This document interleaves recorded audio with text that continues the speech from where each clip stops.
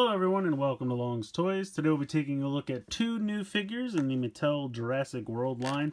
I'm guessing Wave 2, they don't really have specific kind of wave names or anything like that. I just happened to run into these two at Walmart and I was like, hey, I didn't know these were out. So you have Claire and Stegosaurus and Wheatley. And I don't really know who Wheatley is.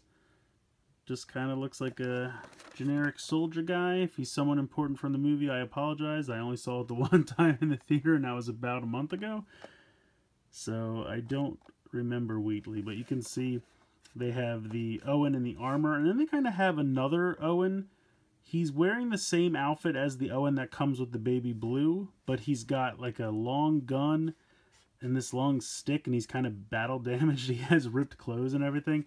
I decided to pass on this one just because it looks very similar to the Owen I already have. Meh. But I thought Wheatley was a new character, and I like this Claire. I do have a Claire, I think in a green jacket that came with the gyrosphere, but this one has an adorable baby Stegosaurus, so decided to grab this one. And then her packaging shows Wheatley and the two other Owens. So, there you go. Let's go ahead. We'll get these two out of the packaging so we can take a closer look. Alright, so taking a closer look at these two out of the packaging. First up, we have the adorable, tiny Stegosaurus. Very cute. It's kind of funny when you first look at it. This is its open mouth, and because its head kind of so seamlessly flows into its neck, it looks a little weird at first, but that's actually the eye right there, the tip of my nail. So this all here is the head with its mouth open, but really nice paint here for the plates on the back. Kind of wish they extended to the spikes on the tail, but what are you going to do? Otherwise, it's a pretty cool little tiny Stego. Very tiny. Obviously no articulation. Legs are a little bit softer plastic. So are the spines. But overall, I like it. Very cool. Here's the little accessory that Claire comes with.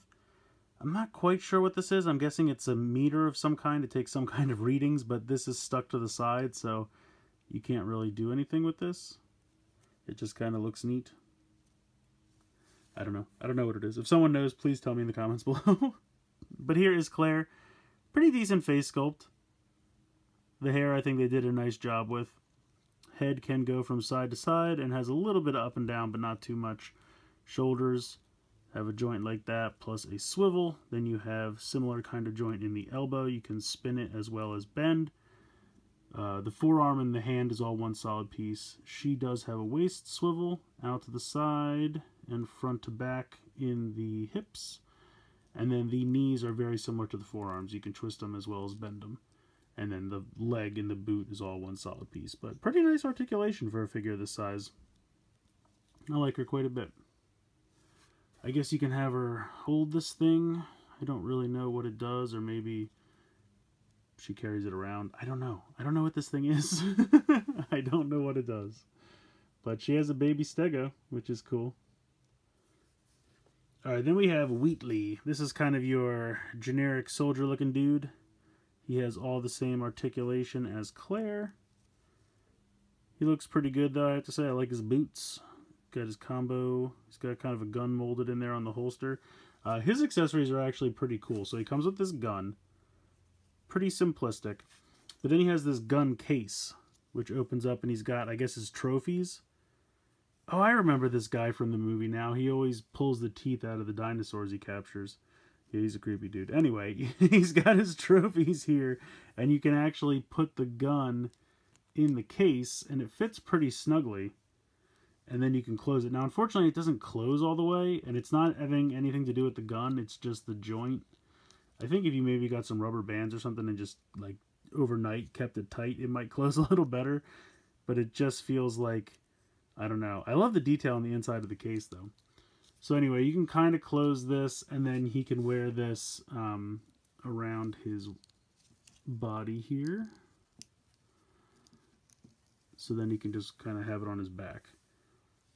And I think that's really cool. It's a really nice accessory. It works fairly well. I mean, even though it doesn't close all the way, the gun doesn't really fall out, so I don't think you'd have a problem there.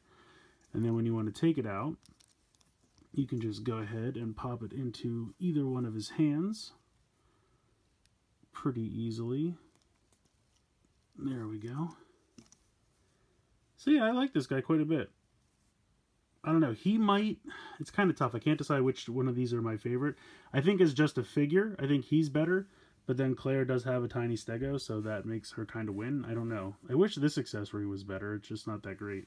But overall, I think the two figures are pretty good. I think their accessories are pretty good, with the exception of this weird screen thing. I think...